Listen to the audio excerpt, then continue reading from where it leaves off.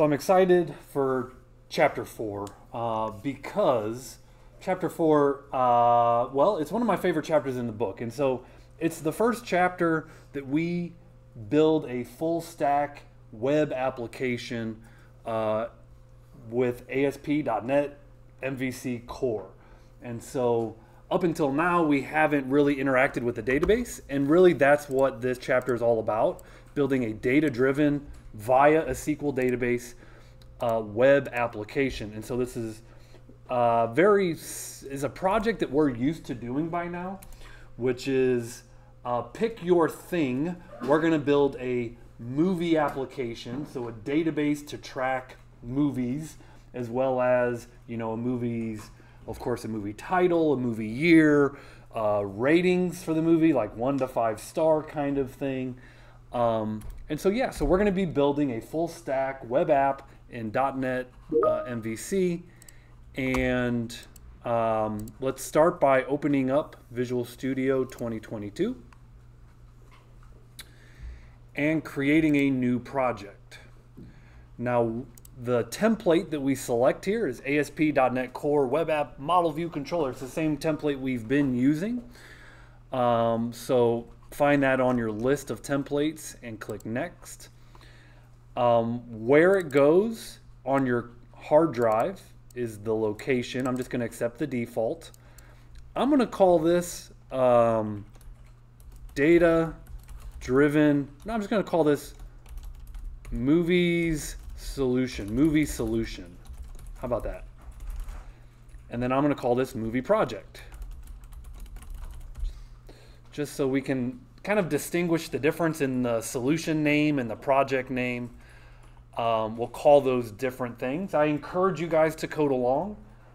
This is a really good chapter to do that. Is this going to be something more continuing, like down the line throughout the semester, or is this going to be like just one? This is a one time. Yeah, this is not one that's necessarily going to be continued. We can put it in the repository with our other labs that we've been doing.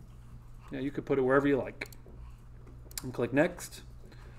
I'm going to uncheck HTTPS. Actually, you know, you could leave that checked. It's fine, but I'm going to uncheck it. Authentication type is none. Again, we're not going to have user accounts for this. We could change that if we wanted to with a drop-down list. And well, the only framework I have is .NET 8. You might have some different frameworks there depending on how long you've had Visual Studio installed. Let's click Create.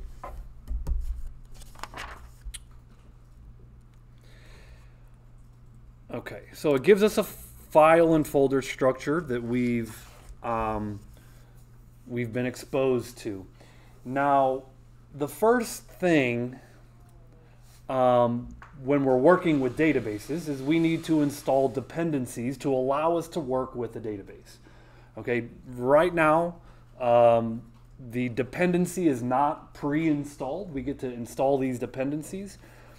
And the way that we do that in the .NET world is with the NuGet package manager. So you've heard of this package manager.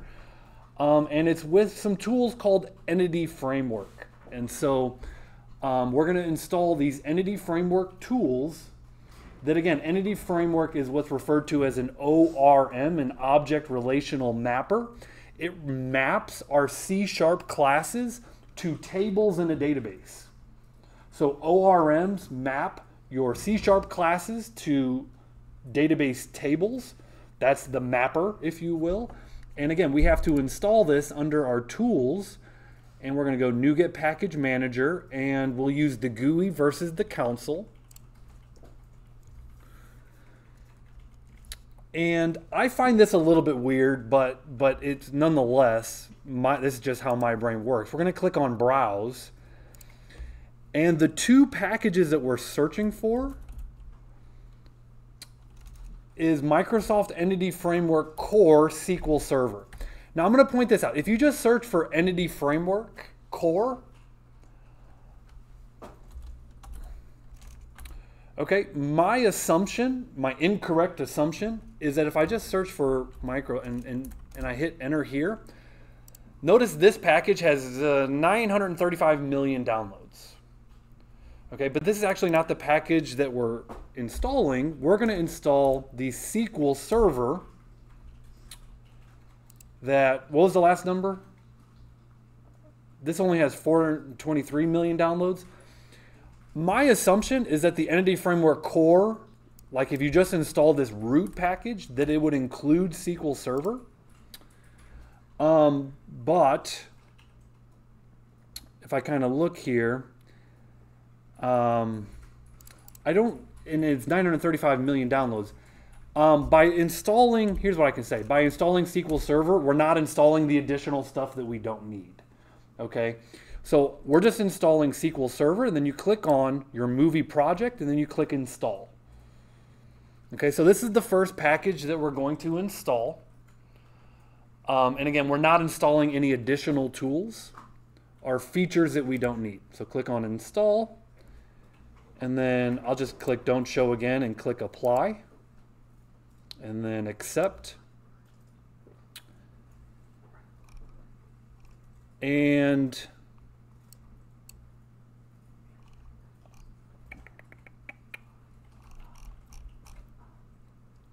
oh, I got the little green check mark. I'm like, I know there's a green check mark. Where is it? Okay, green check mark is checked. So we've installed that dependency.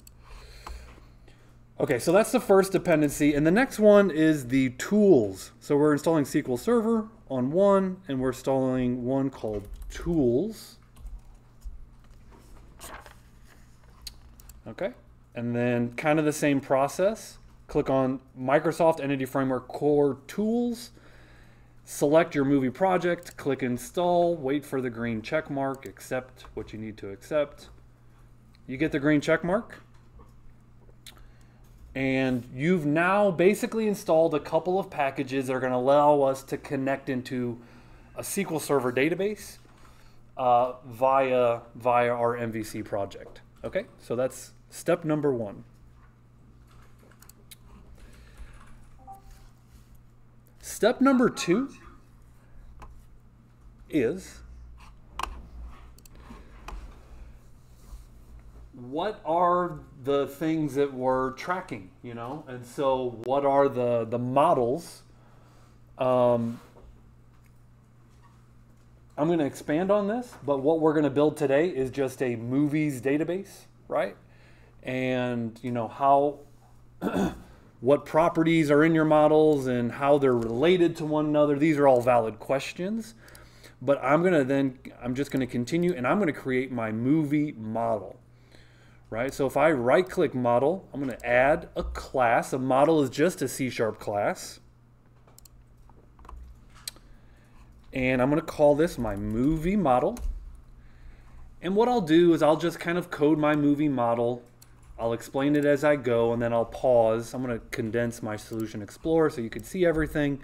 I'll pause so you guys can catch up because I generally go pretty fast. Public int movie ID get set.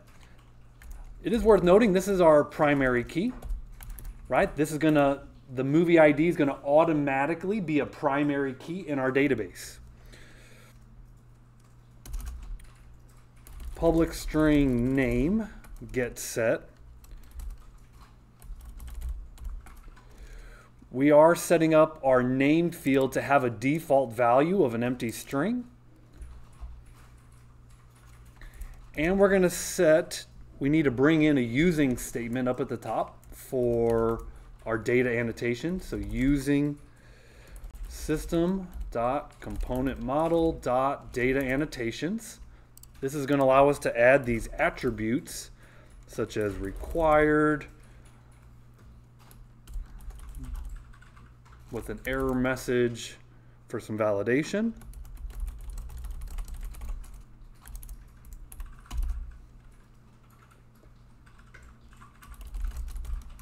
A nullable year type.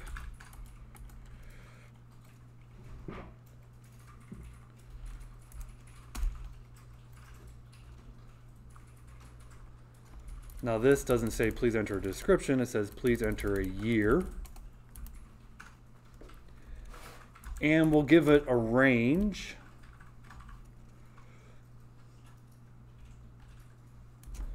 And of course we'll add up to 2024. between 1900 and 2024 are our valid years. And a nullable rating.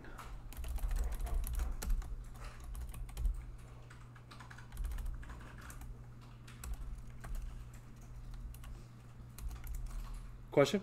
Why are we making these specifically nullable? So here's why we're making these nullable. In my experience, and I know several people saw this yesterday, these error messages that you're asking for, when you go to validate in your view, you actually won't get these error messages unless the data type here was nullable. Also, when a movie loads, like you might have a null year, it's like a new movie. So the first answer I have is that I noticed without making data types nullable, my error messages weren't coming up proper. And so strings are inherently nullable. You can automatically, so these ints are not nullable by default. So that's why there's a difference between the string and our ints, because strings are nullable, right? And so, yeah, I would just say making them nullable makes you get the correct error messages, number one. Number two, when you instantiate a new movie, there's a chance that year is set to null by the framework. The framework might set year to null, so it needs to be nullable. One other thing. Yeah. You didn't really close I didn't finish that. Yeah, thank you. No, the up top, the useful statement, you didn't close it. Oh, semicolon, thank you.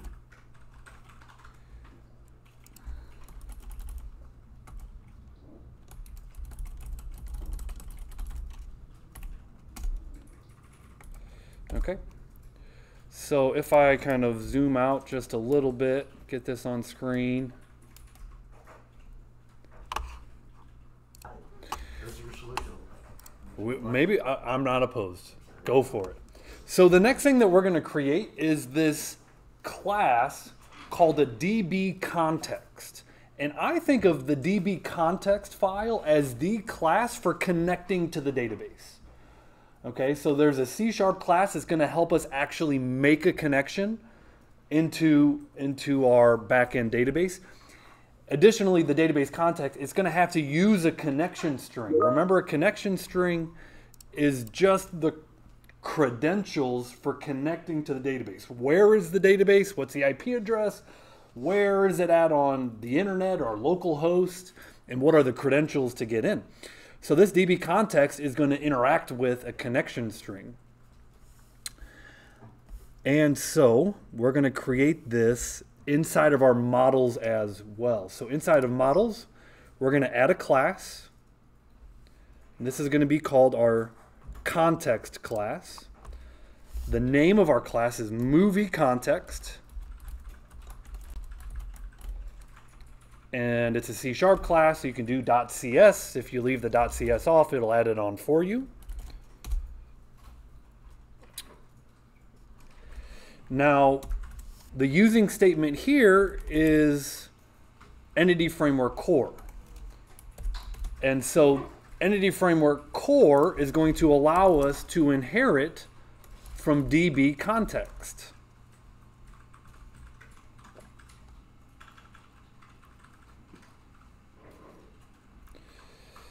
Now,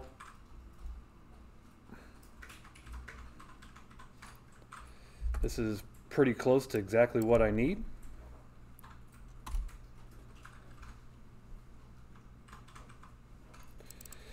So line 6,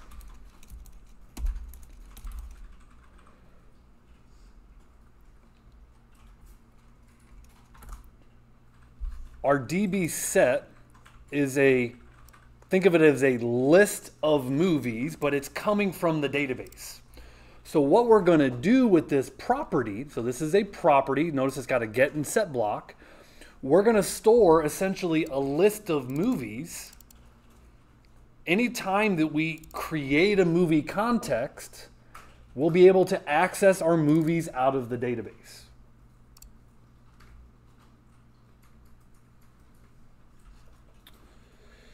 Now, so this is just a property, and that property is going to be used to store our movies. Notice line 8. Line 8 is a public method by the name of movie context. So what kind of method is that? That method has a special name. This method is called the class. What? Not all at once. A method that has the same name as the class is called constructor. It's called the constructor, right? So line 8, this is our movie constructor.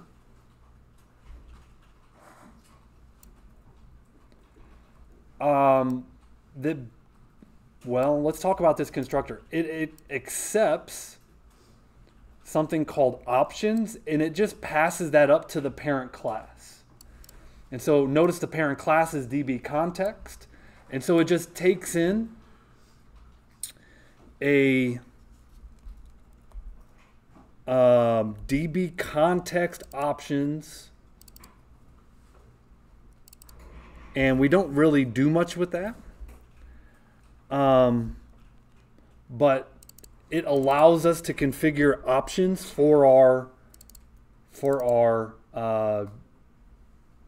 DB context object.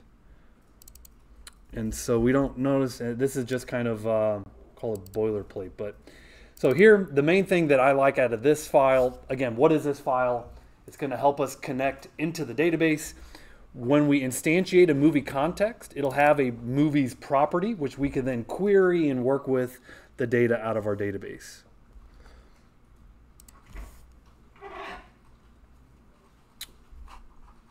Okay, what we're going to wind up doing, if you guys vaguely familiar or vaguely remember writing link statements, we're going to write link statements against this movies collection. And so we could say, you know, select the movie with the title, blah, or select the movies with the years less than 2000. All these link statements to allow us to query the data in our database. Okay, now that we have this movie context, we have our movie class. I'm sorry, was anyone still coding? Ready to go? Kind of. Oh, no problem. So movie context. The next thing we want to do is generate some seed data. Seed data is going to actually fill the table with dummy data.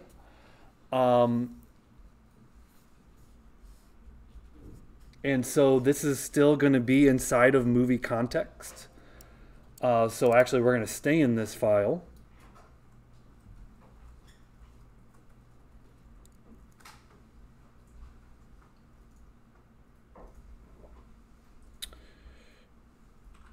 Now, I'm going to modify this. The default value for our movies is going to be null.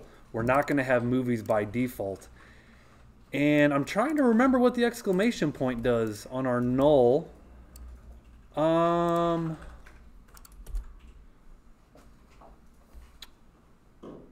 boy.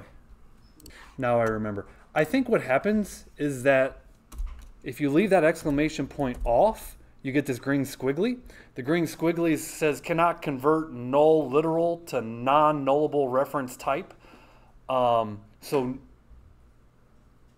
Notice we got null on the right, but we don't have a question mark over here, right? So it's a non-nullable type on the left. We got a null on the right, so you get a green squiggly. But the exclamation point says, ignore that warning. It's okay. That's all that exclamation point does for us. Okay, seed data. Let's write a protected method to override on model creating, and you can tab this in.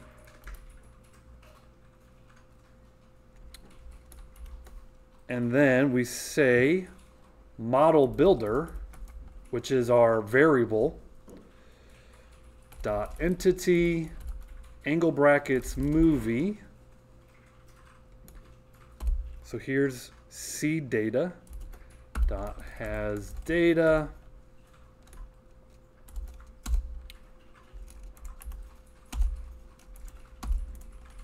and new movie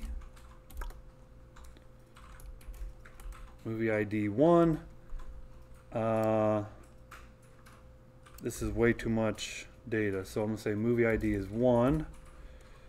I like title of The Godfather. I don't have title. We have name,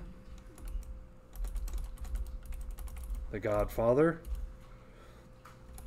year, sure, and rating of 5.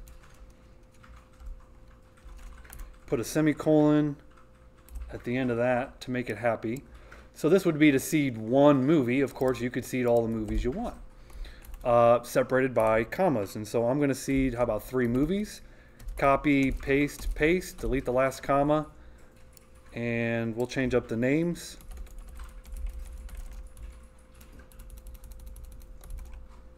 (1942).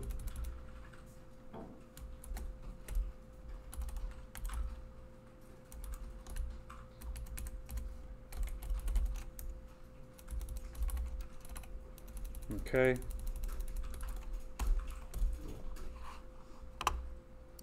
Yeah, we definitely need different movie IDs. Now, we're providing movie IDs here, but if you were to leave that off, it should still work. And I always, you know, let's not do that here, but primary keys would be generated for you, the values, if you left that off your seed data. But we're just going to hard code that in. Okay, next, now that we have our seed data, we need to actually wire up that connection string. And so the connection string is configured in the app settings.json file. So in the root of your solution, in your project, I should say, app settings JSON. We've got allowed hosts. We're going to add a comma after that star. Connection strings. And this is an object. So this is a property called connection string object. Now, the name of our context file, we called it movie context.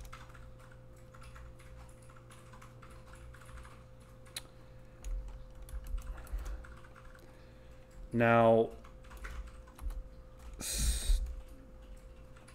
the odds of a typo here are high, and so I am kind of curious about my, let me see, servers, localdb.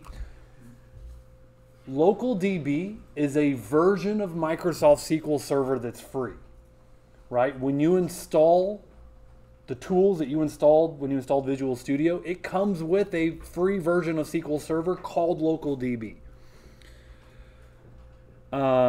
Trusted connection is true, and multiple active results set is true. So all this is good. The one thing I will change is this is my database name.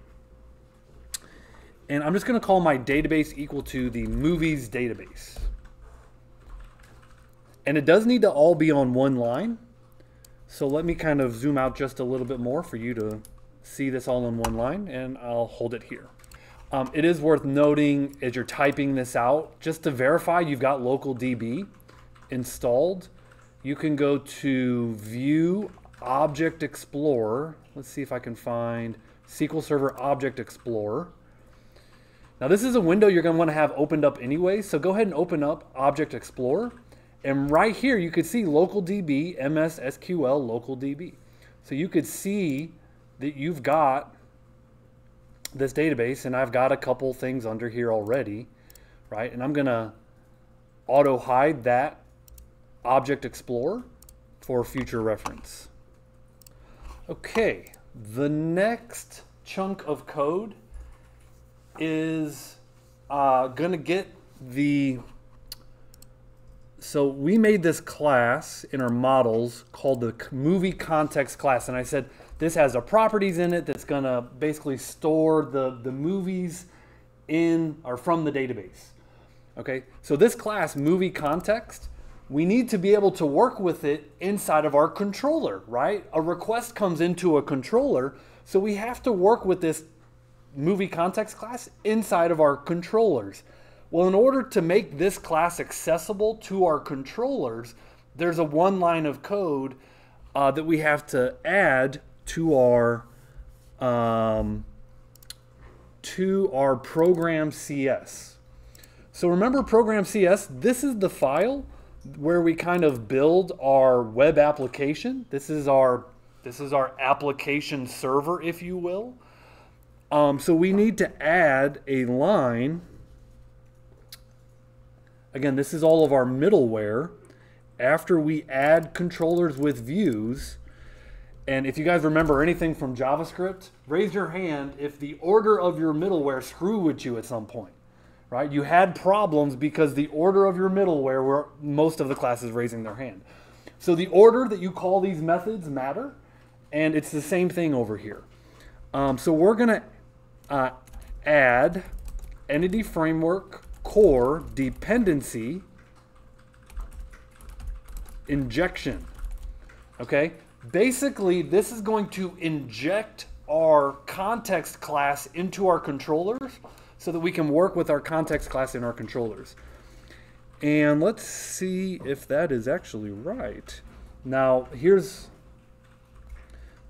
builder services, add DB context, movie context, options, arrow, options, use SQL Server, builder configuration, get connection string, and our connection string name is movie context.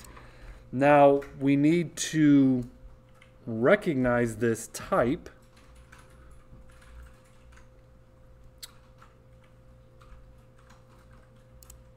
and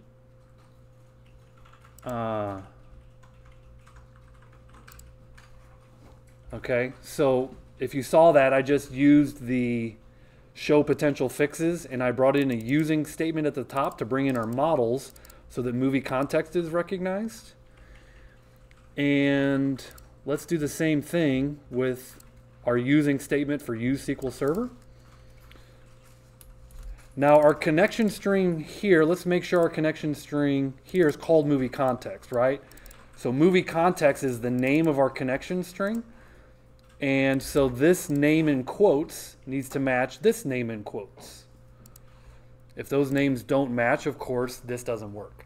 Again, the short version of what this does is it allows us to work with our movie context files in our controllers so that we can query the data from our database.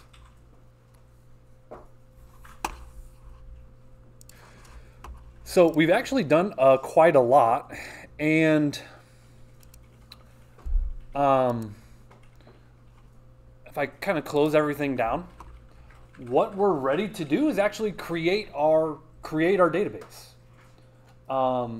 We've kind of done everything. We've done all the legwork to create our database. And the way that this is done in the entity framework world is by creating what's called the migration. Now, just a quick one-off. You know, I was working with, not working with, but you know, we were talking about me being a runner. So I was running the other day in a group. Just so happened one of the guys I was running with is a developer. He codes entity framework core, and he does it for Ameren, right? You guys know Ameren. You know, Ameren, Illinois Power, Ameren, Missouri Power. So he's an application developer, has been so for about 10 years. And he was telling me that he's having to learn migrations. And so I thought, oh, that's kind of funny. You should come on into my class. The point is, this chapter covers a whole lot. We hit migrations in deeper detail. But basically what a migration is going to be a file that helps you create and change your database. Okay, so let me show you what I mean. So a migration is a file that will help you create and modify your database design. Like, again, a lot of this is going to be done for us. So let's dive in and take a look. So tools. We're going to do NuGet manager, but we're going to do the console. Okay, so as opposed to the GUI, we're going to look at the terminal, the command line terminal, and we're going to add a command. The command is add migration, and this is the name of your database. So I might call it, well, the book calls it initial. I would want to call it like create database, but we'll just call it initial. And so this is the initial migration, but it's the create database migration. And let's hit enter. And let's see what errors we get, if any. Hopefully none. But if everything's wired up correctly, then this will work. But if I have a typo somewhere, obviously it won't. Okay, this file that it created means that everything's working. If you got an error, I'll come around and help you out. Okay? Notice this file that it created. I can close this file. It created a migrations folder with an initial file with some numbers in front of it. And what's going on inside of this file, notice what it's doing. This is writing SQL Server. This is writing SQL, not SQL Server. This is writing SQL code to create a table, create a new table with these data types and these columns, and this is our primary key, movie ID. Notice it's an identity column. It is a primary key. So you really don't have to interact with this file, but it's good to look at this file and realize what is it doing. It's creating a table and it's inserting data. Okay, so we just created our first migration. Okay, now we need to run that code. So there's two steps here. First, step 1, create the migration. Step 2, run the migration. Okay, so again, got the whole class up and running. Now where we're at is we created this migration file that is going to kind of create these snapshots of the database at different points. And so your database design might change over time. And every time your database design changes, it creates a snapshot. So you can like roll forward and roll back to different database designs if that ever becomes something you need to do. So the initial is like, hey, we initially created the database and it's just one table with certain data types for the columns, primary key, and some data in it. I will mention, because I saw this at least once, if you don't notice the convention here, movie, and the primary key just has the class name followed by the ID. And so that's the convention. The ID is the primary key, but it has to match the name of the class. So whatever the name of your class is here, the ID column just has to be the same name with the value ID. And I don't think it matters whether it's a capital I and a capital D or a lowercase ID. It just needs to be the letters ID. I don't think it's case sensitive. Okay, but now that we have the migration, we run an update database command, I think is correct. Not correct. Update -database. Okay, this is going to run our migration file and actually create our database. I get the message done here, which allows me to go into my SQL Server localdb, refresh this because you got to do that. And there you see our movies database. If I expand my tables, I see my movies table. If I right-click the movies table and view data, voila. So this is something different. My class, I don't think anyone actually has the database other than me, maybe? A couple people do, but a couple people don't. And so I want to invite you guys that if you don't, here's what I want you to do. Go to View and open up your Object Explorer. So you're going to need to open this up. Now, I have two, these are called instances. These are instances of SQL Server. One called MS SQL localdb. The other instance is called project models. And so what I noticed on one student is they didn't have this instance of SQL Server running. And so does everyone else have project models? Raise your hand if you have project models. And okay, let me ask this question. How many people don't have MS SQL localdb? Raise your hand if you're missing MSS, at least one. I know Nathan's two. So where do you need to change that? Well, let's see where we coded that. So in our connection string, notice right here, MS SQL localdb. This was our instance name. If you don't have MS SQL localdb, you're going to need to probably put /project models here instead of MS SQL localdb.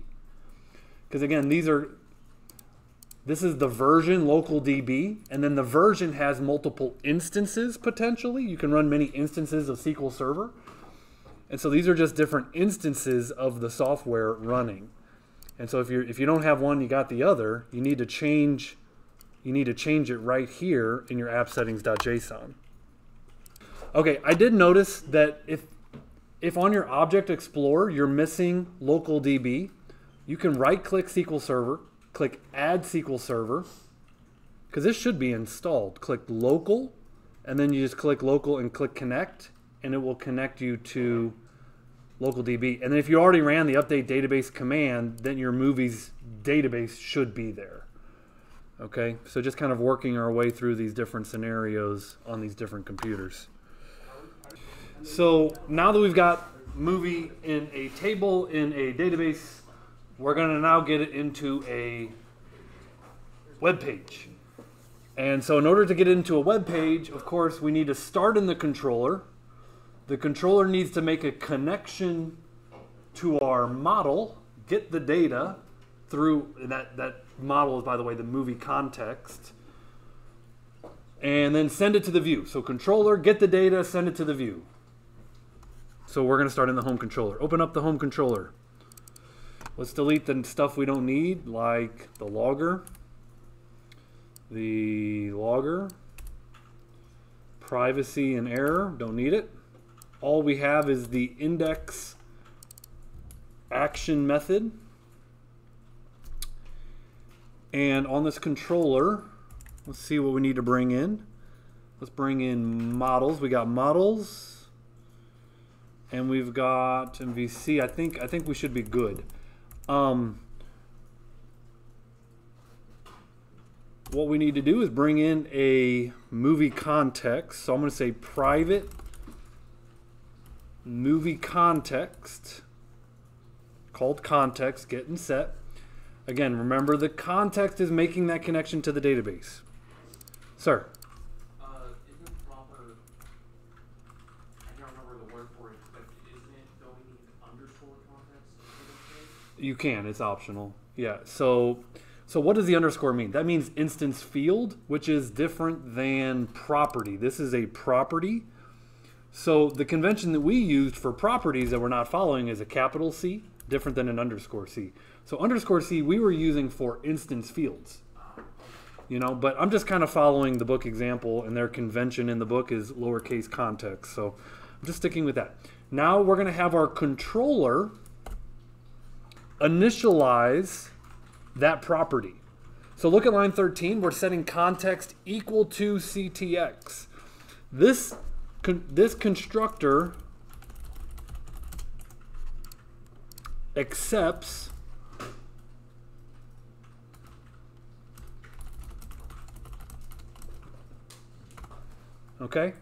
that dependency injection. Remember I said the dependency injection is going to allow our context to be passed to a controller? Well, that's what this is right here. Whenever this constructor, whenever this controller is initialized, by default, it accepts a movie context and initializes this context field. Now remember, a movie context has a list of movies. It is a DB set of movies, but think of it as a set of movies. So what we can do inside of our index method, now that we have this context initialized, we can use link to write queries against our movies collection. Sir? In the home controller, mine auto-generated as this.context equals CTX. This dot context is perfectly fine. This dot context typically refers to the instance field context, which is this guy right here. Yeah, that should not cause any issues. You will see this is a naming violation. You should begin with a capital case letter. Again, I don't like that, but if you do, then you would just do this. You do capital C, and then you do capital C, right? And then that kind of fixes that. Okay. So now that we have a context, let's load up our movies. We're going to do a select star. Context.movies. Here's where we're going to write a little bit of link. And we're just going to do an order by clause. Where we're ordering by the movie.name. And doing a to list.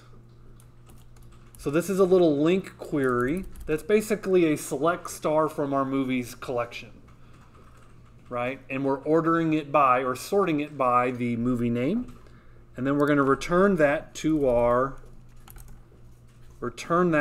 view. Of course, now we're sending a list of movies to our view, but we need to receive that list of movies and display it. Okay, so let's go to our index CSHTML inside of our home view. So we're going to go views, home, index. I'm going to make this a strongly typed view. At model is a list of, I should just be able to say movie. And then I'll set the page title to my movie list.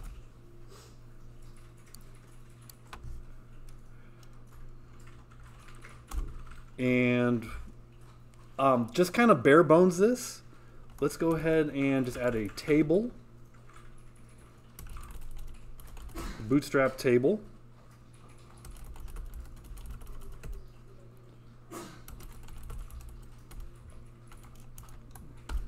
Got some borders and some striping going on. Up in the head, we're going to have 4 TH tags for the name, year, rating, and this one will be left blank. Name, year, rating. I'm going to highlight Control A, Control KF does a little format for me. Kind of interesting that it doesn't indent my THs like I would like it to.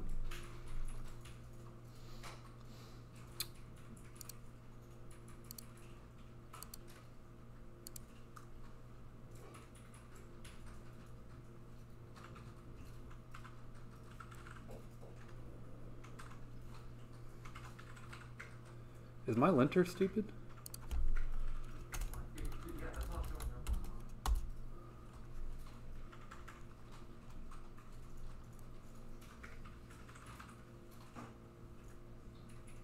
Never mind, it is. I'm going to ignore it. Check out this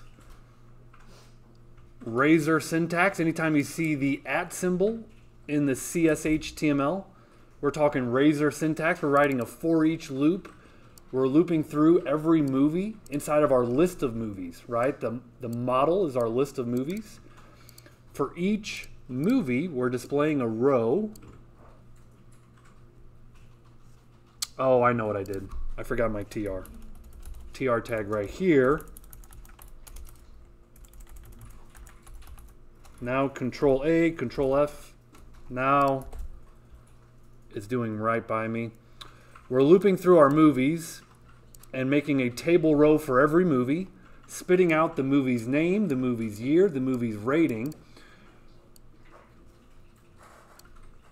All of this auto code was pretty good, except for my buttons at the end to edit and delete my buttons. This is movie ID. Movie at, again, this is in right here. So my var movie, this is dot movie ID. And this is movie ID.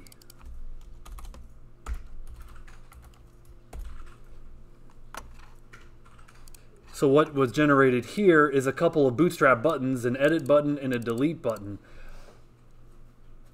Looking a little bit closer, you see a new tag helper called ASP-route-ID. This is going to generate a URL with the movie ID as part of the route. So it'll be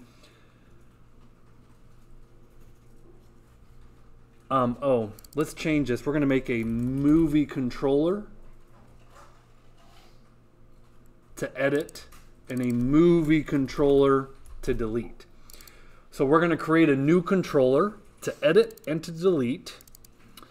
And so the controller is movie, the action is edit. That's the second part of the route. So it's /movie/edit/1/edit/2. So part of the URL will tell us what movie we're changing using the movie ID up in the URL. All right, now let's see what breaks. And I know you guys are still typing, but we should, if this doesn't have any errors, we should be at least displaying our movies in our page. Yay. Takes a minute to spin up the first time. And voila. And we got an edit button. Take a look when you hover that it's /movie/edit/2/movie/delete/2. Right? So we can add some actual Bootstrap classes to make it look like that. But again, that URL is being generated from our tag helpers. Does that make sense? Connor?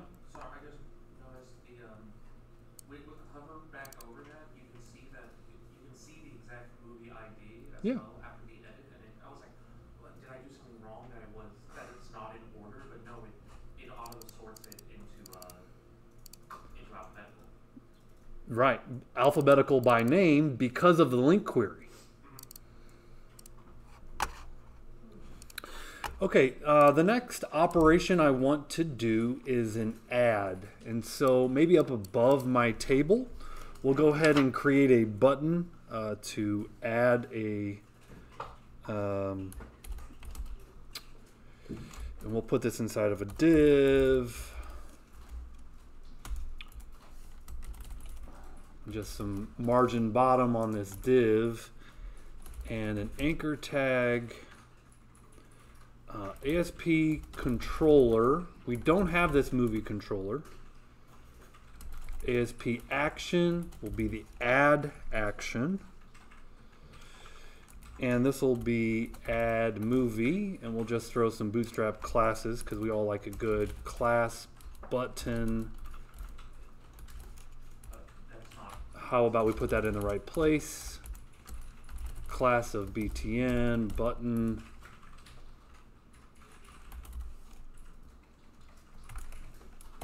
Sure.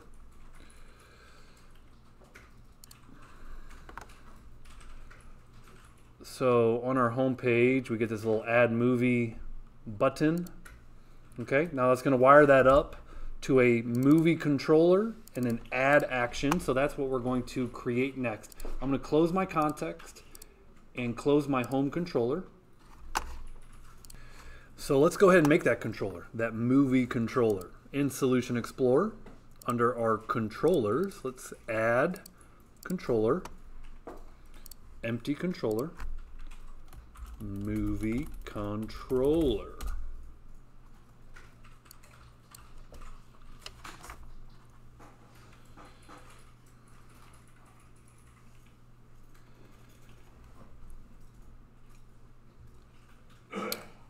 Now, let's bring in our movie context.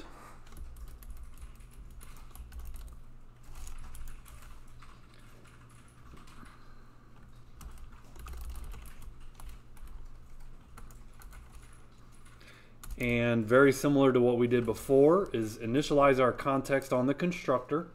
So we just literally wrote this code on the home controller. And we're doing the same thing so that our movie controller can work with our database. We gotta, you know, by bringing in movie context, we work with our database. Yeah, this line 2 was brought in automatically when I think hit tab to bring in the movie context class. So let's write our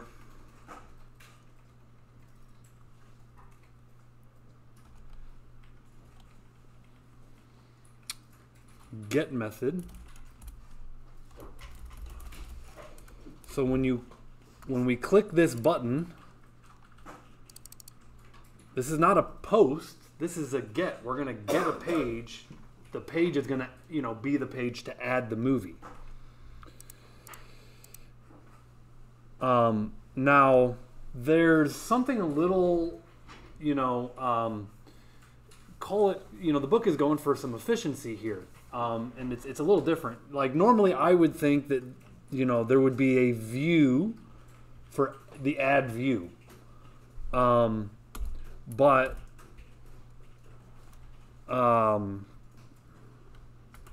we can actually see here, this add method sends us to a view called the edit view.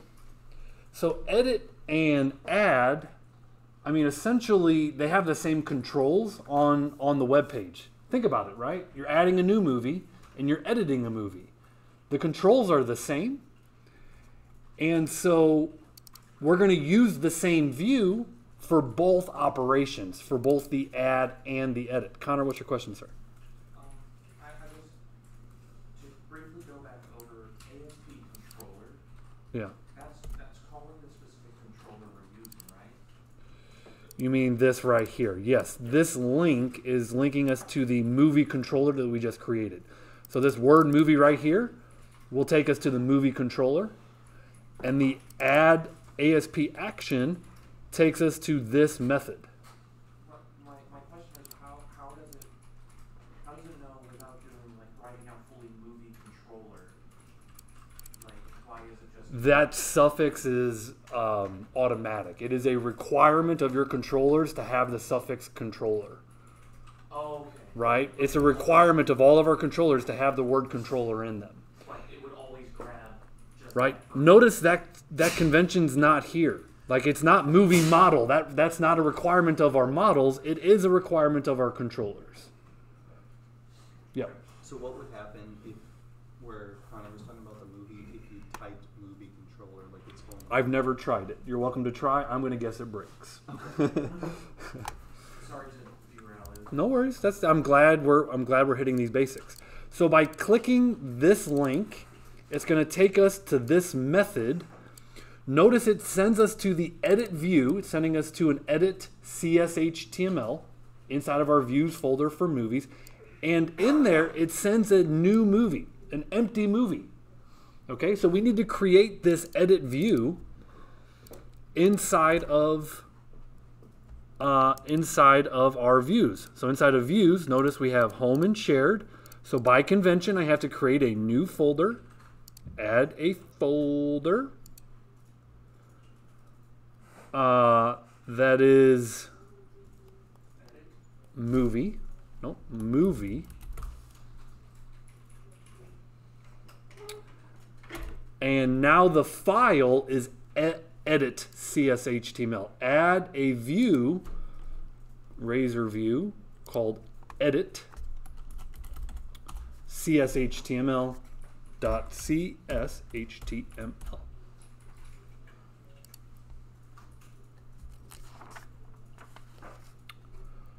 So with this edit CSHTML, I just want to get this to load. I'll do a model of a movie. Okay, and I will maybe do a view bag dot title is edit movie. Now, actually, because we can actually do something cool here. We could say viewbag.title equals here,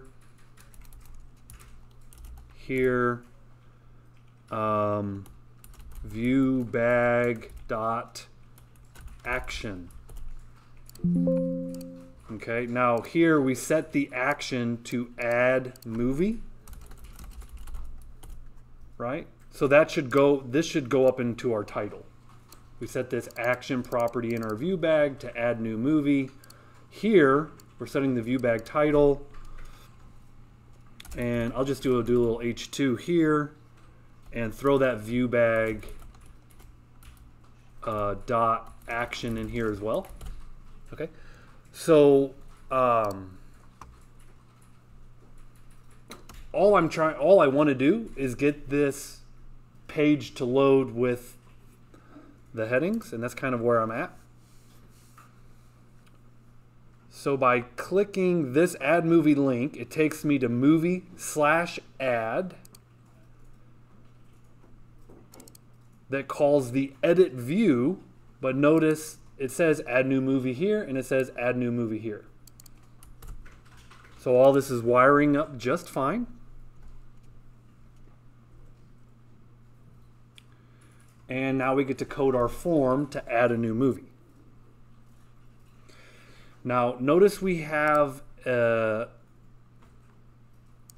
add method, but when we post this form, we're going to post it to an edit method. So I'm going to do form ASP action is edit. So this is going to be the edit action of the movie controller. It's implied movie controller.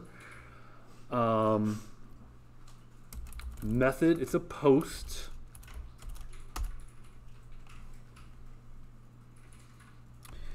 And let's go ahead and do our validation summary. Div ASP validation summary for all.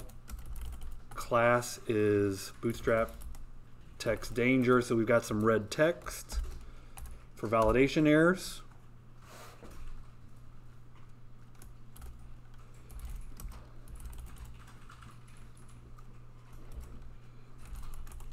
Okay, we're going to code name first, label for name, input for name, and a span for name.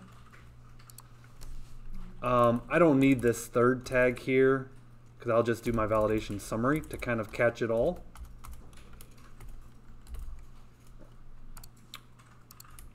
Okay, so once I have this kind of once, I can post it again for year and again for rating. Year and rating. Change the properties. Rating, rating. Now there's a fun little hidden field for the movie ID. Obviously a hidden control is not displayed on the page. It's of no concern to the user what our movie IDs are. And finally, we need a button to submit. Button type of submit. Class is button, button primary. We'll say save. And maybe a cancel button. So a secondary button that takes us to ASP home. So I'm going to ASP controller is the home controller. The index method, so the cancel doesn't add a new movie, it just sends us back to the home page.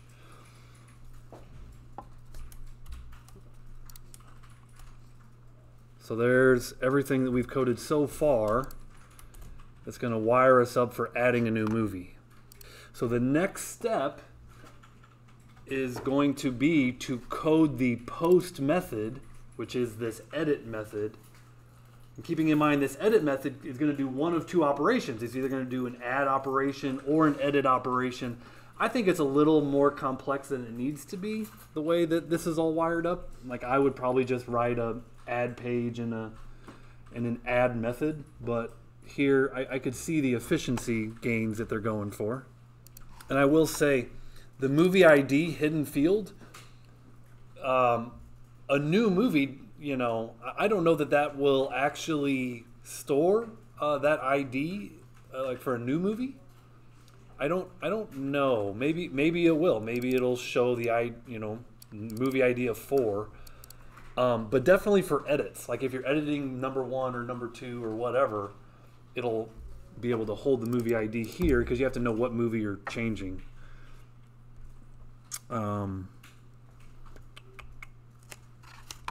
So again, to kind of glance at it and just see how this form is looking, if I click add movie, now we've got a bootstrap form, name, year, and rate. They're all empty. And if I click save, well, it's not going to do anything yet, right? So I'm not even going to, but I can click cancel and take me home. If I click save, doesn't work, of course, wouldn't expect it to.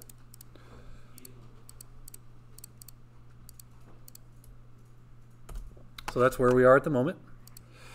Okay, now again, what we need to do is an edit method of the movie controller. So we don't have an edit method, so and it's going to be a post, right? So this is HTTP post. So after we post our form, public I action result edit. Now the movie is going to be sent in.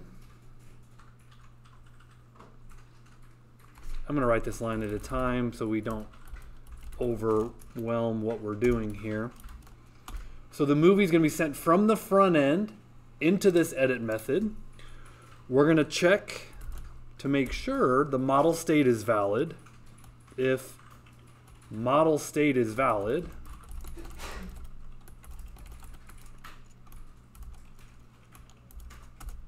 then we write an if statement. If there's no movie ID, if movie ID is 0, then we know, then we're performing an add. Context.movies.addMovie.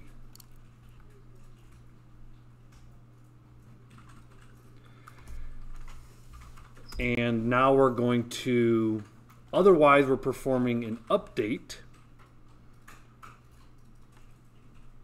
And so keep it, I'll put this in for now. Actually, I'll just comment that out for now. We're going to come back to that. Okay. But if the movie ID is 0, so why would the movie ID be 0? Well, the movie ID would be 0 because right here, when we instantiate a new movie, it doesn't have an ID. New movies by default, movie ID is an int, and its default assumption is ints are zeros when you don't specify otherwise. So if movie ID is 0, we're gonna, it's a real simple method. We're gonna context movies add. So the add method's gonna put the new movie into our database, and then we have to call a save changes. It's real simple to call context save changes. And then we're going to return to the home page. So the way that we can return to the home page is with this return statement. Otherwise, if the model state is not valid, else we got some invalid code here. Or basically, you know, the fields are not correct from the front end.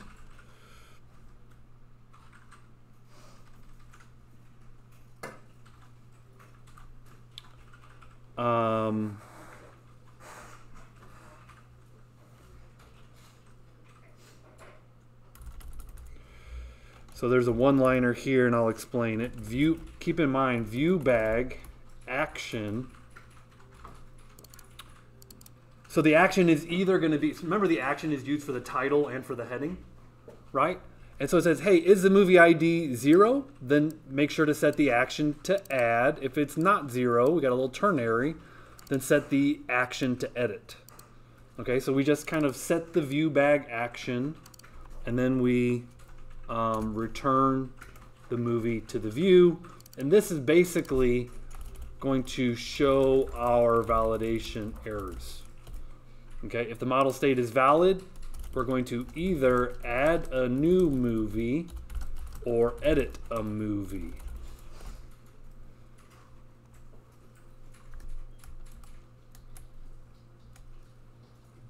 Okay, so really it's, you know, a couple conditions exist, but within those conditions, the actual code to add a new movie to our database is a pretty simple method. That's why you bring in this DB context, you use the DB context, and you just call the add movie, and that's step 1, and then step 2, save changes.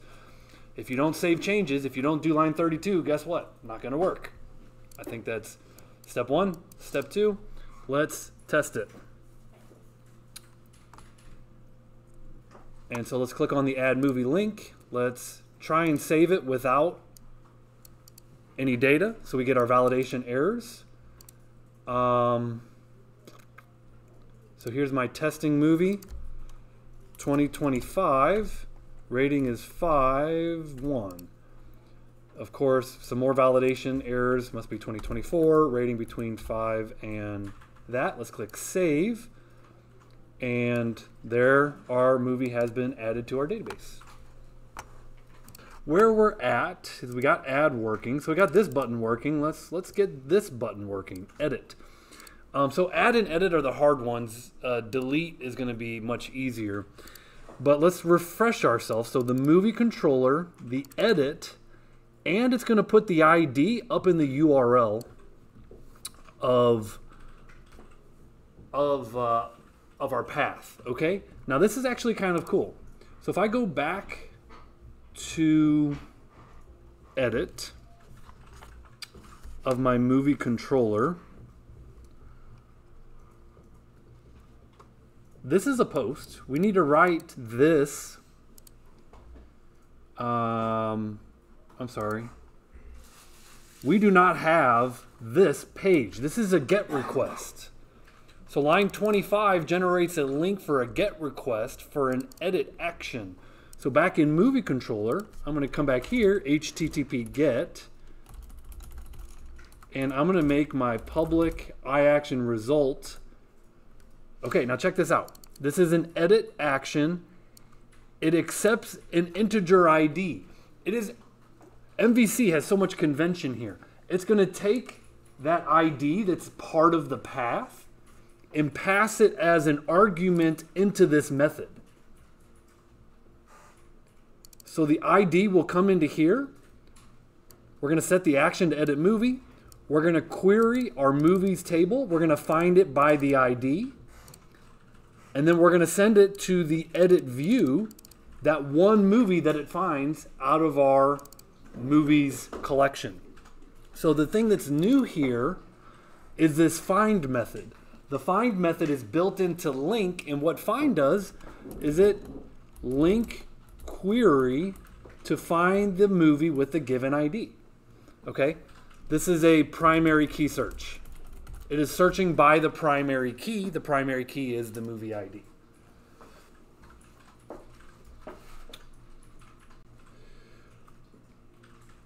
So now it's going to send me, if I click on this, it should send me to the edit view here, which I'm going to have to change this a little bit. But my view bag actions should say edit, and this should say edit. So let's just try this out. I should be able to click on edit, and it'll take me, like I said, to that edit page. Let's just make sure I'm refreshed. Okay, so hover edit. Now it says edit movie. Notice the name auto-filled. Oh, that's awesome. The year auto-filled, and the rating auto-filled. How did that happen? Well, the movie was selected in the controller, and then you send that movie, this line 28, you send that movie to the view. The edit view then can read the name, can read the year, and can read the rating and populate our controls with them. Okay, but all that's left, now we have to edit this post to update the movie. If it's not a new movie, we need to update the movie. Okay, so I'm going to pause kind of here. Where do I need to show is the new code is this right here. Right, this is a GET request for the edit. And I showed how that works. So as I hinted at, this if has an else block. I'm going to cut that else block and put it back into here. Uncomment that out. So if it's not a movie ID of 0, if it has any other movie ID, then we're going to run an update command instead of an add command.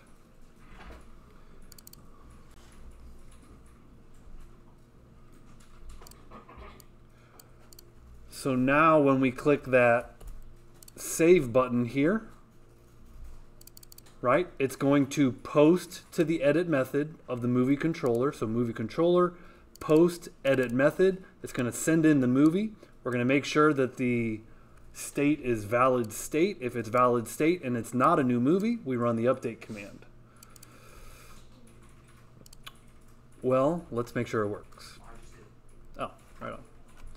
So I'm going to edit my testing movie 1, 2, 3. Let's put in a bad rating. We get our validation controls appropriately, and there we go.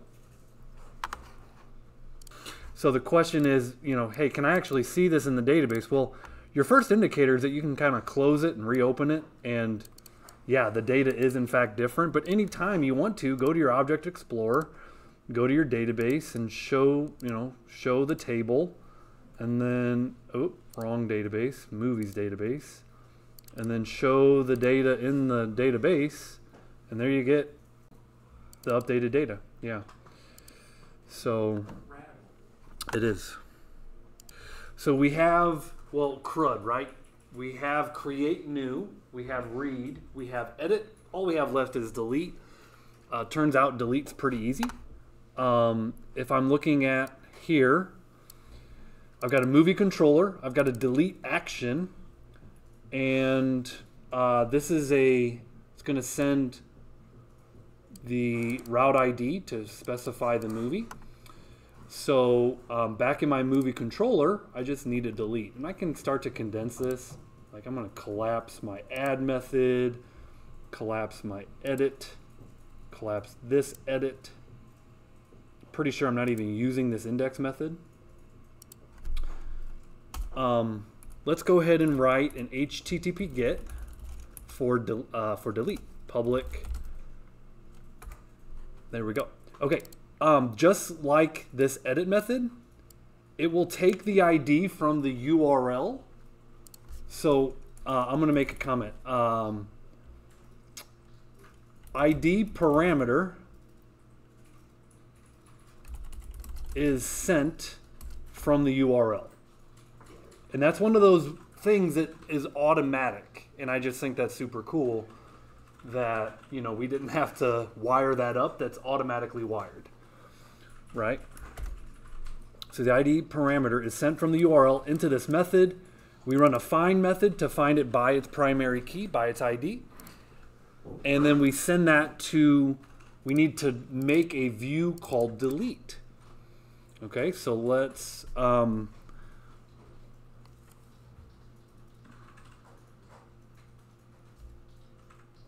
make a delete view, and it's going to be pretty simple. Inside of movie, let's make movie folder inside of our views folder. So views/movie, we're going to add a new view called delete. This has a model of a movie. And view bag title is delete movie. And we're basically going to say, you know, confirm deletion.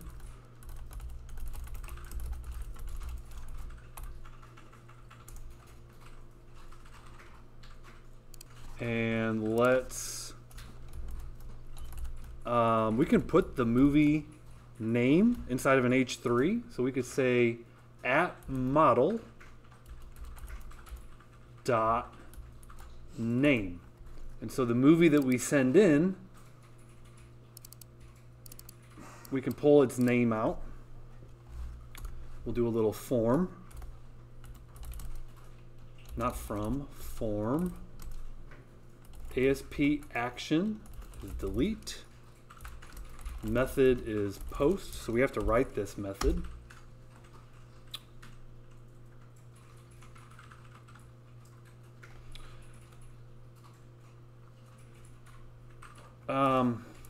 We don't need any validation controls here. It's not like we're not validating any data. But we do need to store the movie ID.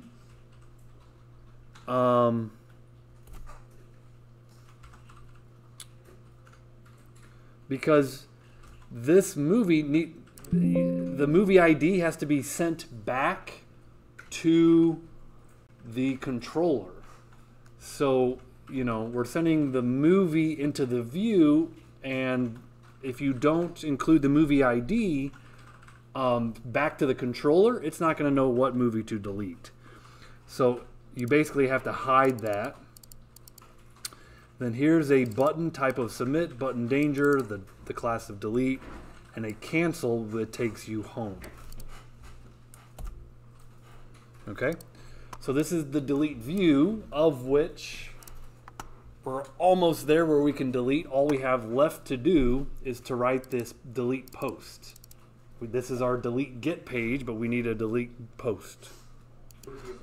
All right, just to show where we're at here, our delete page should now show the movie we want to delete.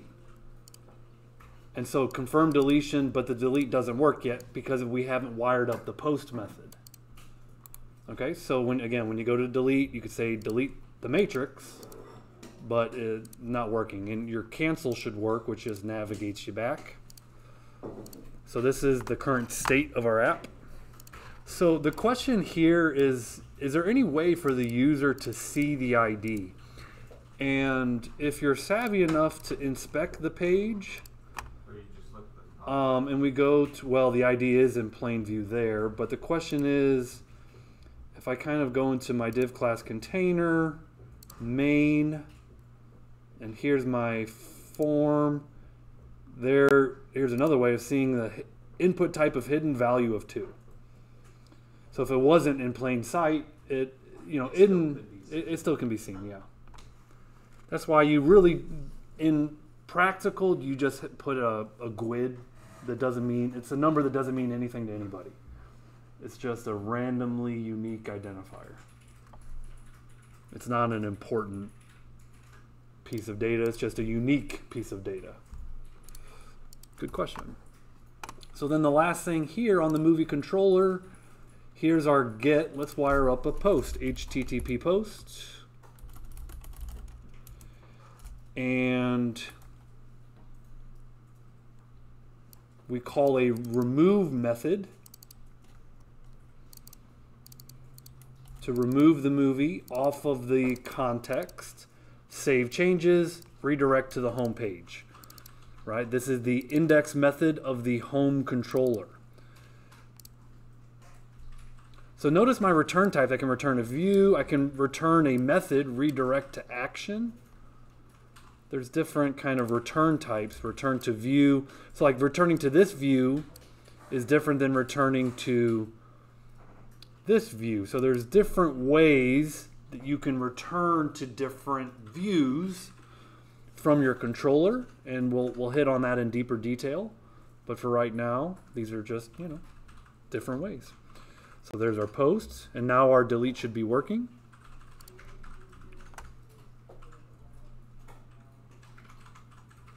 And if I say delete testing movie, delete, it's gone. All right. So pretty happy with the state of the application so far. We've got CRUD going on movies. But obviously databases are more complex systems than single tables. Okay, so we're in a relational database management system, so you're going to have related tables. And so we're going to work with related data. Now, right now, single table, no relationships. We're going to add a simple one-to-one relationship in that our movies are going to be related to their movie genre. And so we're going to create a genre table of which we would start by adding a genre model. So let's, in our models folder, right-click, add a class called genre. Now, in our movie table,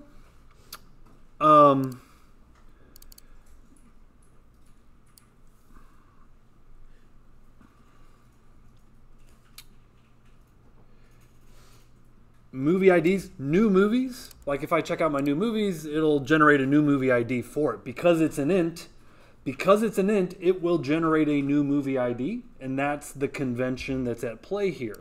Okay, so when I add a movie, test movie, and whatever, 2004. Okay, now again, movies are kind of invisible, but as I click edit, you could see that there was an ID automatically added.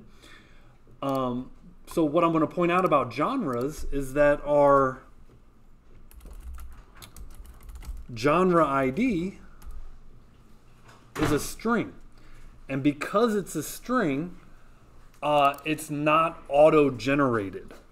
So just pointing out that that's a convention by MVC, that if your model is a int, it will be auto-generated. This is not auto-generated.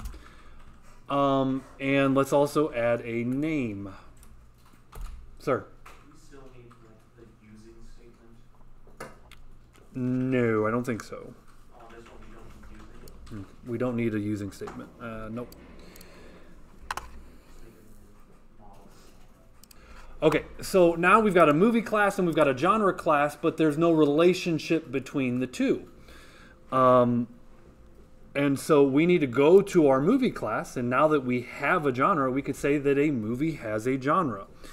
And so the way that we do that is by giving it a property that is type genre. And so you can come right down here, public genre, called genre, and this interesting syntax, but we'll just set kind of the default to null, and get that little exclamation point here saying that don't worry about that warning. So a movie now has a genre, so this is going to create that relationship between the two. Now this is a one-to-one relationship. One movie has one genre. I would actually argue that this might not even be great database design, but it does show you, because you could just have a string called genre, and well, then I guess you would allow any string to go in there. Like this would be a preset of genre list that you have to have one of the presets. Yeah. If you alternatively just store the genre ID and have that point to That's kind of what this is going to do, is that this is going to really store the genre ID like a primary key, foreign key thing. Yeah, so that's where we're going there.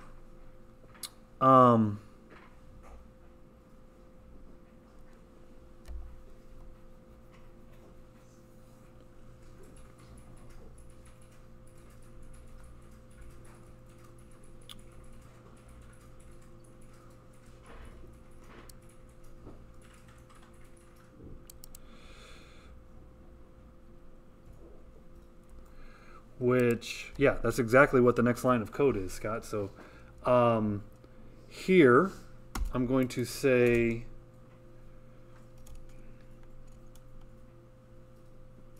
please enter a genre, and we're going to have the genre ID here.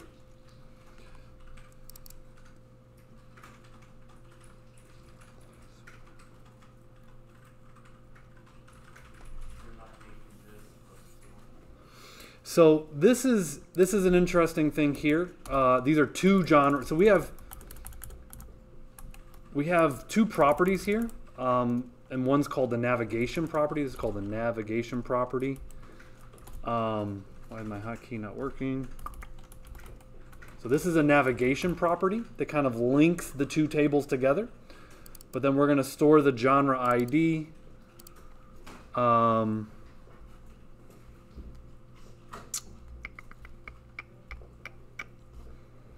And the last thing I'm going to do here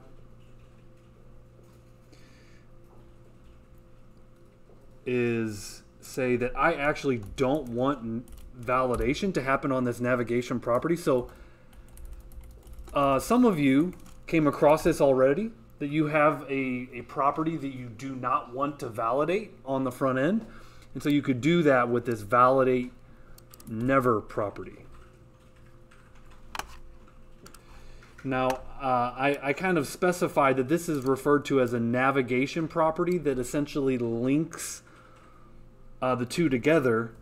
And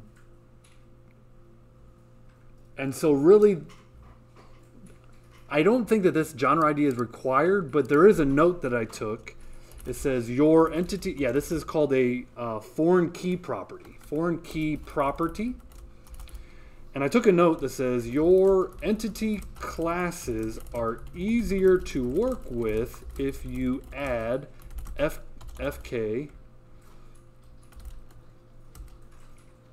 properties that refer to the primary key in the related entity class. I can scroll up, but this is the new code, so I just want to give everyone a chance to write that. Yeah, so to Connor's point, to add validate never, it's actually in a different namespace. So it brought in this using statement, which is in a different namespace than all these other properties for our validation fields. So that was a good observation that this was automatically brought in for me when I was typing.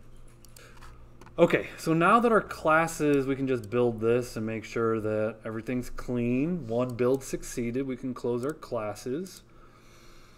The next thing I want to do is kind of update my seed data, right? Remember the seed data was in the movie context class, right? So I have a movies table, but I also need a genres table. So let's bring in a public DB set of genre called genres.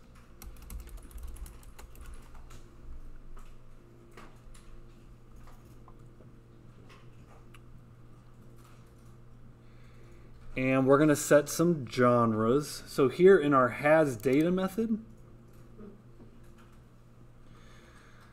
this is a has data for movies. We're going to basically write a similar line of code.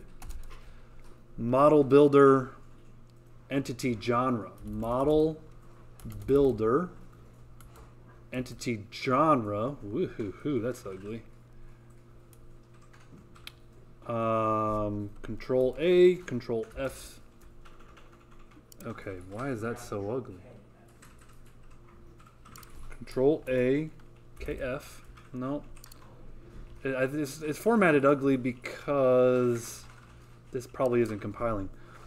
Remember the genre ID is a string? So like we would put D for drama and C for comedy. And we would put A for action.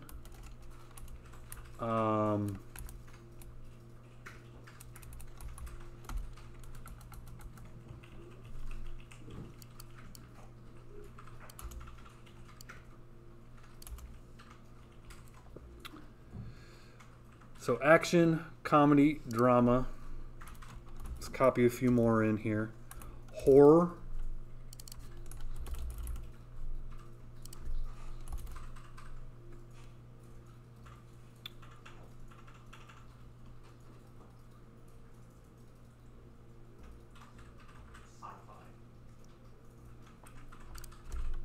I'm just making sure I'm writing this in the right place. It's fine. Horror, musical.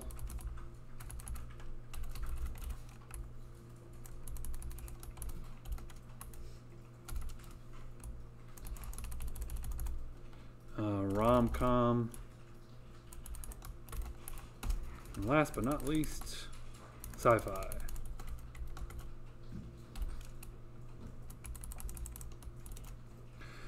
Okay, so we kind of first make the table of the genres, which this order of operations does matter, right? You have to create the genres first, and then you can give your movies a genre. So The Godfather would say genre of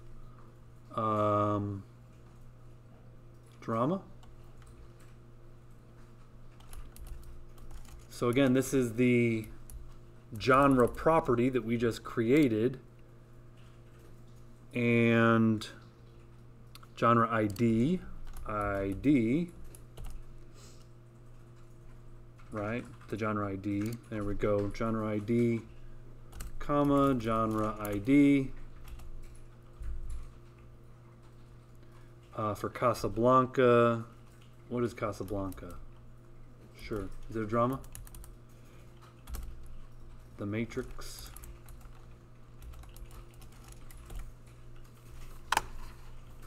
Okay, and as you're typing this out, has data ends, curly, curly. This looks good.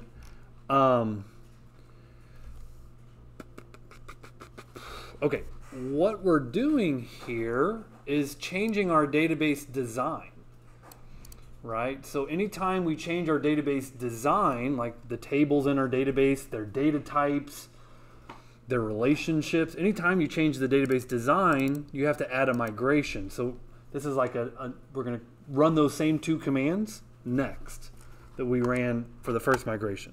Yeah. So the question that came in, is a good question, is could you give a movie multiple IDs? Because a movie can be both a drama and an action.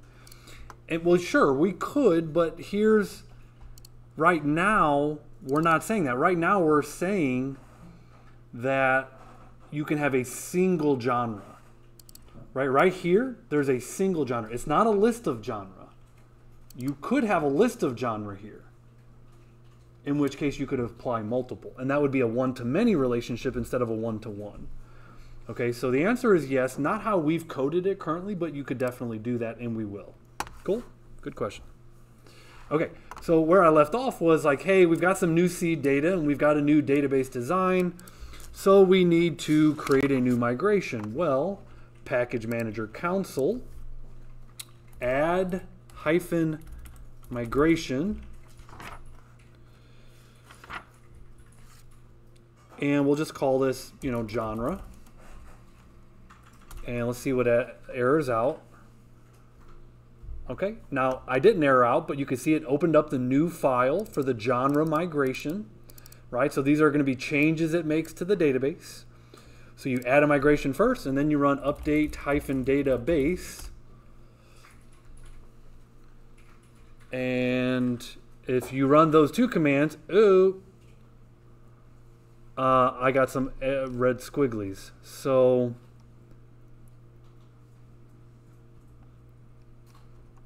let me take a quick look. I'm glad that I encountered this problem, because if I look at my movies table, it's got an extra testing movie in here. And so this is not matching the seed data. This is not matching the seed data that I initially configured.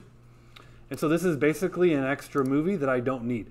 So what I need to do is I need to delete this movie so that I'm not losing any data. Because if I were to update the database without an error, I would have lost that movie. Okay? So that was the error message that it was throwing. It's like, hey, you got extra movie in there. What do we do with this movie? Do you delete that movie on Cascade? Like, what do you do? And those are all settings that you can do. I'm pretty sure that was the problem. Now let me go ahead and run my update database command again, and then I can help you guys with your errors if mine works. Okay, there it is. Good. Okay, very happy. Now, refreshing movies table, if I refresh, I've got genre in movies, and if I view my data here, my movies all now have a single drama. Awesome. Okay, so now that our database has genres and movies related to one another, let's start by displaying that in our home page, right? So our home page, let's go our home controller. How about that? So controllers, home controller. So here's our link query to include movies. We need to modify our link query to include, so we add a dot include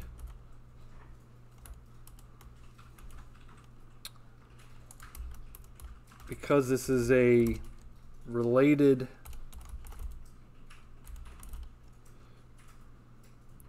okay, now this include comes from namespace entity framework core, so we have to bring in a using statement.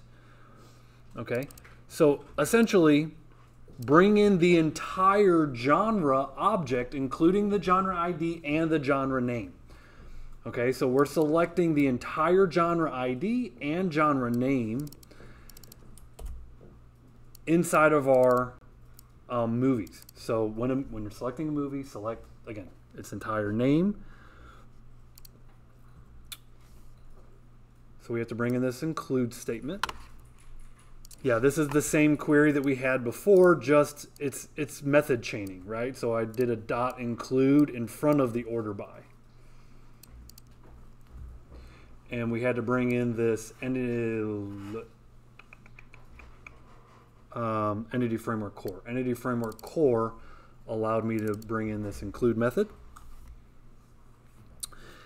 And then now I'm going to go to the view and display that genre when the page loads. So in the home view, so view home index, let's add a column th for the genre, which is our third cell. So here td at movie.genre.name. So now our home page should display the associated name of said genre. And drama, action. Very good.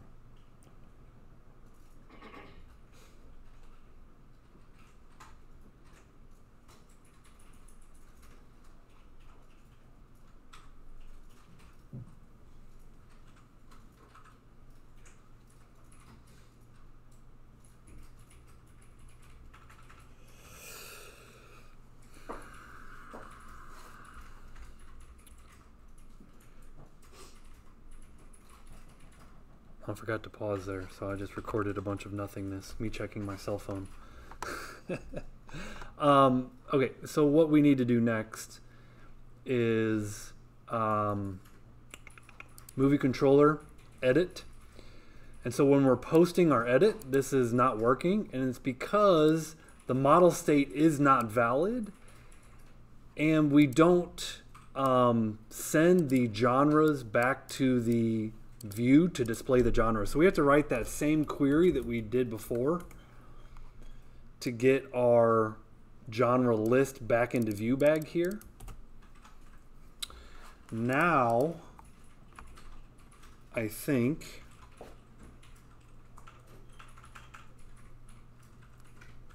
if I go to add a movie, there we go. Now it says please enter a rating as you would expect.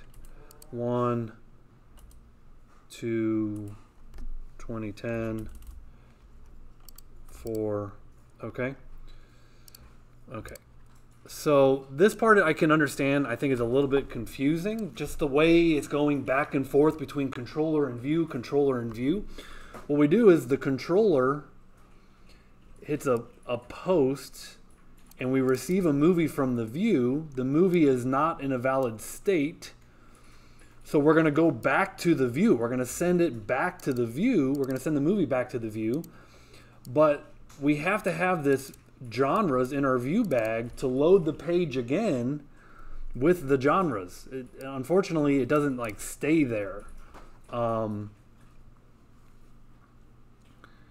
so on the get request, you know, this is the post request, and up here on the get request, right, we kind of load the genres. So here's a get request. It loads the view, and then you go to post, and the post says invalid, you know, invalid model. I'm going to send you back to the view, but you gotta load up the genres again for that view to use inside of ViewBag. That was causing the error. And so now, I mean, that's essentially it for genres. A couple last what I would call cleanup tasks, which are pretty nice features. Here, if I go to add movie, we can select it. If we go to edit, because it uses the same view. Oh, no, edit's not working yet. What did I leave out of edit? Probably the same thing. So let's go edit, get. We have to modify our get request to also have the edit. So here's edit movie. Same thing as before. View bag, genres. Put the genres in the view bag. Same thing as before. If I click on edit, now I can load that up. And I change that to action. Casablanca is now action. Okay, last couple things. Notice our URLs.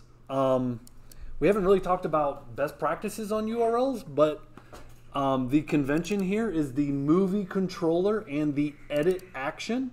And the reason that these are capitalized is because our movie controller is a capital M and the edit method is a capital E.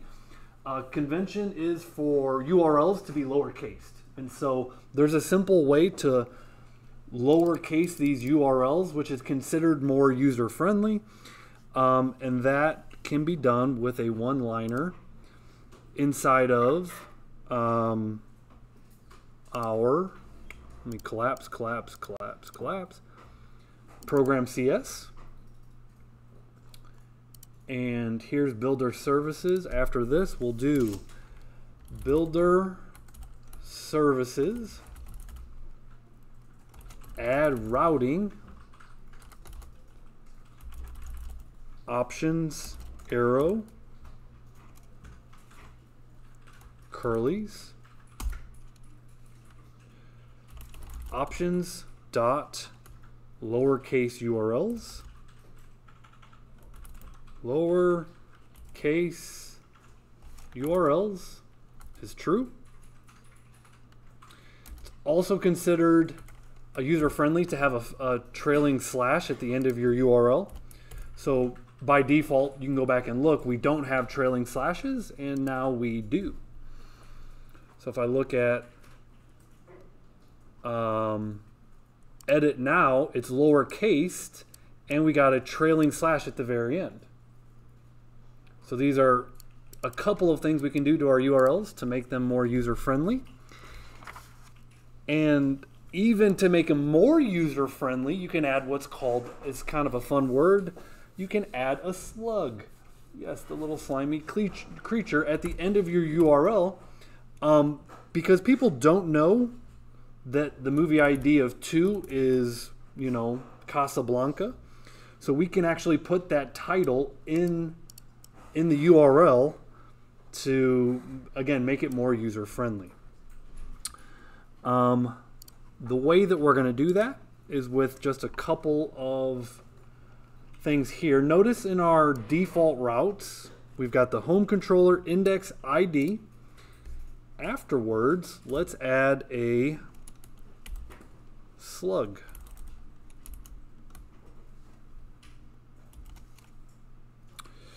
Obviously, the question mark means an optional piece here.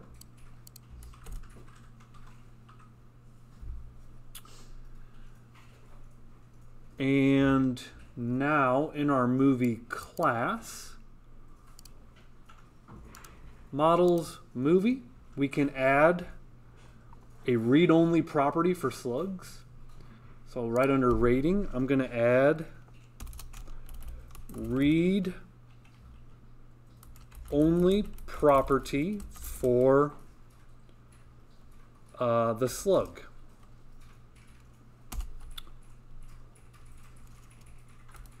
And this is just a string. It's a string. It says, hey, if there's a name, replace any spaces with hyphens, make it lowercase, separate it with, if there's a year, put the year behind it. So a little C# to put a string that includes the name and the year, and those things together, concatenate it together, replacing characters, come together to form up this thing called slug.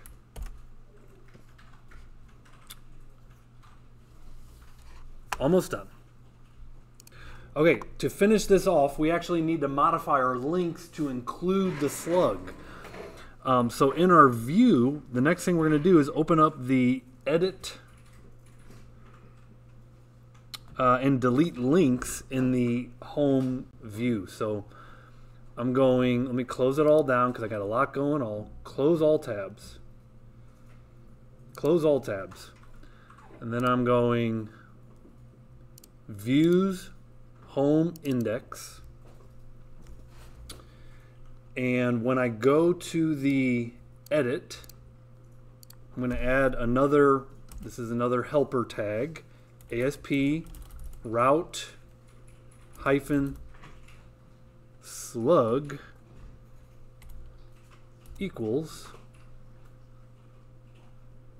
and that resolved to the at movie. Because there's a read-only slug, we can now read the movie's slug. And we're going to add that helper tag to both the edit and the delete page. So if it's working, we should see that slug up in the URL. When we edit, there's my slug. And if I go to delete The Godfather, again, spaces replaced and the year at the end. Pretty cool. All right, so that's the end of this tutorial. I realize you guys at the very end here kind of left you behind. We'll get you caught up, no problem. Okay, I'll stop here.